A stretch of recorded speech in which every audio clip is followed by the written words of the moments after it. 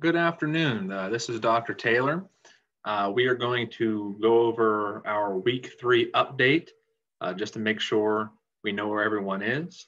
So I will share my screen just so we know what's going on.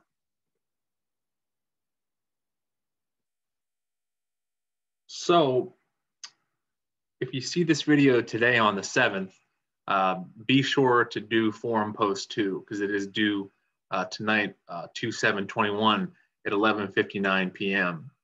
But now I'm going to go over a few things as it pertains to week 3 for our class.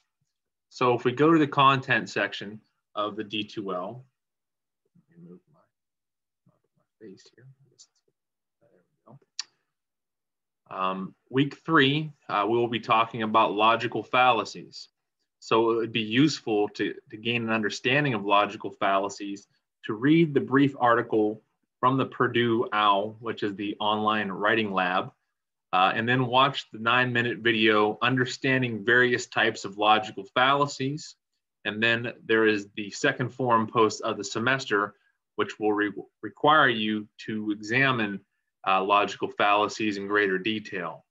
So let us take a look at that.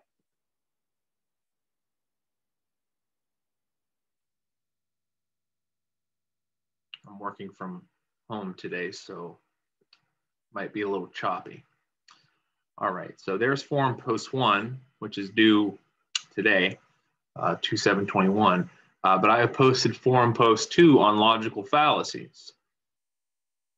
So after you have reviewed the Purdue OWL and the video on logical fallacies, please take a moment to review the website Thou Shalt Not Commit Logical Fallacies.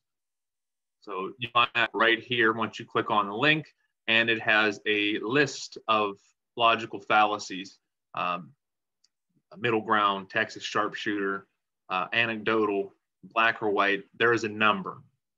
Some are easier than others, but there is the website.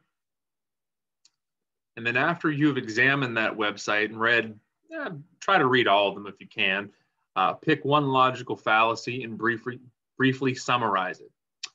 Then after you have summarized the logical fallacy of your choice, do a little research on YouTube and find an example of your logical fallacy being employed. So go on YouTube and type in the logical fallacy name and then examples, or do a Google search and find videos of a logical fallacy being used.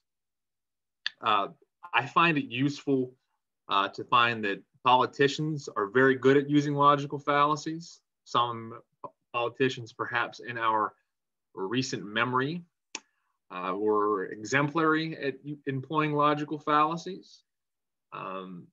But you will find throughout the epochs of time that politicians are very, very good at using logical fallacies. But you don't have to use a politician. I just find that it would be easier. And then lastly, after you have looked through the website on logical fallacies and you've picked one and you've summarized it, lastly, reflect on why logical fallacies are problematic in public speaking and how you will attempt to avoid them in your own speeches. Because as we get to more persuasive speeches this semester, and you have to craft an argument, logical fallacies are prevalent from time to time. Students will use them. So that post should be between 200 to 250 words. If you're a little under, that's fine. If you're a little over, that's fine. And you must read at least 5 and respond to at least 1. But rather than agree with the post, because I find that when I read through the discussion forum, students are like, I agree, that was a wonderful post you had about this topic you were writing about.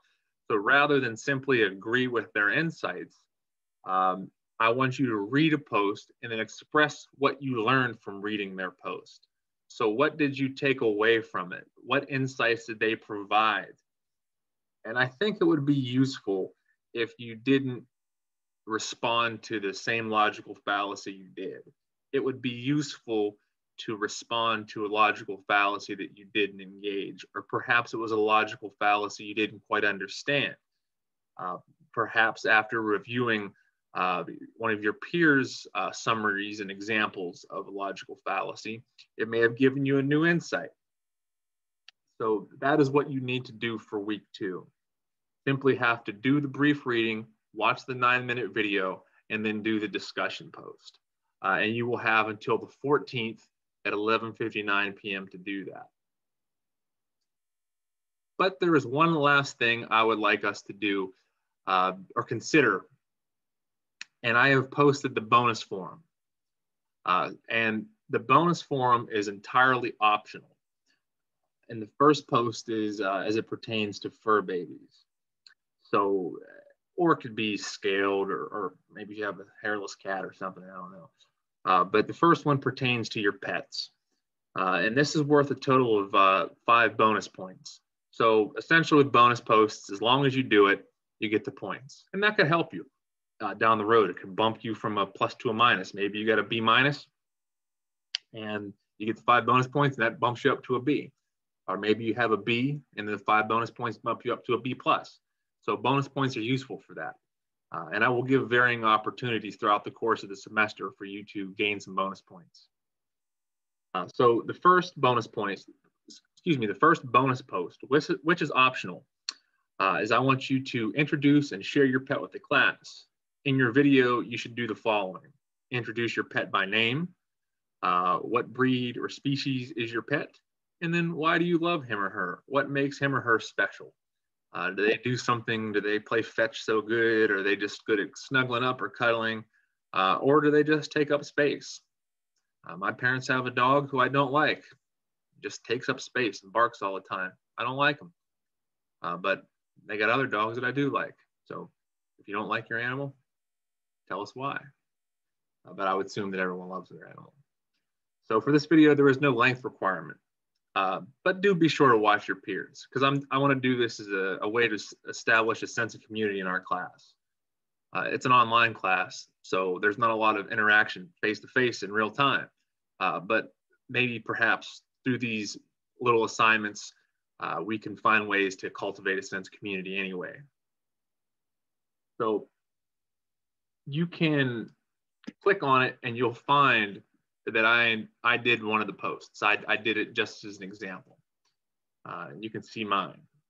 I posted a video, which you can watch on your own, and then I posted a picture of my dog. And it's a funny picture, but that's how he is. He just loves to eat. So that covers everything for week 3 for public speaking. As always, if you have any questions, comments, or concerns, do not hesitate to contact me. Otherwise, have a great week. Week 3.